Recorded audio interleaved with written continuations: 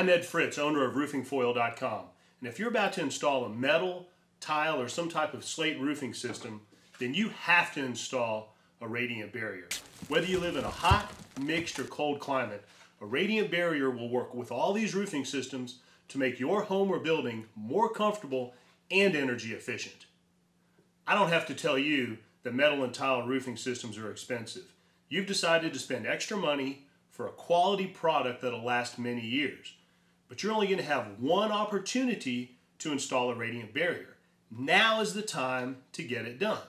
A radiant barrier is a low-cost, big, bang-for-the-buck item that'll make all these roofing systems better by making the home or building more comfortable and energy efficient. Plus, the radiant barrier install is easy. It doesn't change the roofing system one bit. Your roofing contractor is going to install it in the roofing system during their normal installation. I want to explain exactly how a radiant barrier works in a metal or a tile roofing system. But first, I want to give you an example to fully understand the effect of radiant heat gain. Think about a car parked in the shade on an 80-degree sunny day. So it's 80 degrees outside, it's sunny, but the car is parked in complete shade. As a rule, that car, the paint, the seats, everything in that car cannot get hotter than the 80 degrees outside. You could sit in that car all day long without any health risk. Now move the car a few feet into the direct sun and everything changes. The air temperature is still 80 degrees, but now all the surfaces are exposed to the radiant heat from the sun and all the surface temperatures increase. The paint, the interior, the air temperature, everything gets extremely hot to the point that that car could be deadly if you sat in it for a long period of time. Now remember, the air temperature is exactly the same, whether you're in the shade or in the sun. And the only thing that changes is the addition of the radiant heat. Now, a house is just like a car parked in the sun. And that's why you may have a day where it's only 60, 70 degrees, relatively cool outside, but yet because of the radiant heat gain, you have to run your air conditioner. And you may have some days 80 or 90 degrees where it's cloudy with virtually no radiant heat, that the house is perfectly comfortable. If you were to cover the parked car with roofing foil, the temperatures inside the car would act almost exactly as though it was parked in the shade. But it gets a little tricky in a roofing application because the foil, it's actually reflecting the heat even though it's not exposed to the direct sun. So now I'm going to use this model of a slate roof to show you exactly how a radiant barrier works. Now, it doesn't matter whether it's a slate, a tile, or a metal roof. A radiant barrier works exactly the same in all these different types of roofs. Whatever roofing product you have, whether it be tile, slate, or metal, is going to heat up on a hot sunny day. The top surface temperature can easily reach 180 degrees or more. And here's what happens. Once it gets hot, that heat is transferring through this product by conduction. And then it hits this airspace. Now, in order for the heat to go across this airspace, it has to convert to its radiant heat form. Now, radiant heat transfer is the transfer of heat from one object to another object without the two ever touching. And this is the key, this airspace. In a tile or a metal roofing system, you have this airspace, and you have the ability, since it's converting to its radiant heat form, to own it. Basically, at this point, we can reflect it back.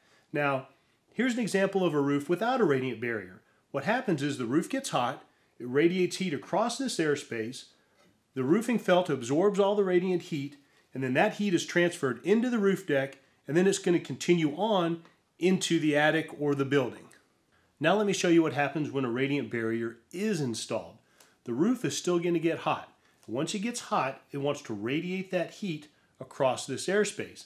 But instead of being absorbed by the underlayment and passing into the attic or the building, the roofing foil is going to reflect the radiant heat. Roofing foil has a reflectivity rating of over 97%. So virtually all this radiant heat is being reflected. Now, the net effect is shade. Basically, everything below this foil is in the shade, just like we talked about a car parked in the shade. Everything below the foil is going to stay significantly cooler and not heat up as much. In fact, you can do part of the roof with the roofing foil and part of the roof without, and if you stand inside the attic, you can actually feel the difference of the radiant heat coming off the bottom of the roof deck where there is no radiant barrier compared to where there is the roofing foil. Now, if you were inside the attic, you could actually put your hand on the bottom of the roof deck where there is and where there is not the roofing foil, and you could actually feel the difference in the bottom roof deck temperature. And if you were to use an infrared thermometer to measure the surface temperature, the bottom of the roof deck could easily be 20 degrees or more as far as being cooler with the radiant barrier compared to without the radiant barrier. Now, 20 degrees may not seem like a whole lot, but that's a huge amount of heat that's being reflected that's never even entering the building. And this is really what contributes to the additional comfort and energy savings because of the radiant barrier installed. Finally, installing a radiant barrier will not cause damage to the metal or tile roof. People often ask, hey, if I'm reflecting all that heat back, won't that cause the roof to overheat, maybe age prematurely, and cause damage? And the answer is no, because although you're reflecting all this radiant heat, the roof itself is only increasing about 5 to 10 degrees.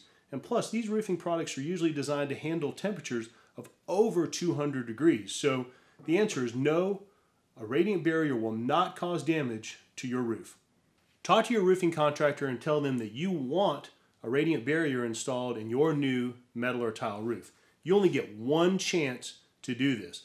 Plus, it's a product that will pay for itself. The energy savings will cover the cost of the material and will actually help offset the cost of the tile or metal roof. In addition, the home or building will be more comfortable. If you have specific questions about your roofing application, visit the website, RoofingFoil.com, or give us a call and one of our experts can help you with your specific application. If you enjoyed this video, please like this video. If you'd like to see some related RoofingFoil.com videos, click on the links to the side. Finally, if you'd like to subscribe to our YouTube channel, click on the button below. Thanks for watching.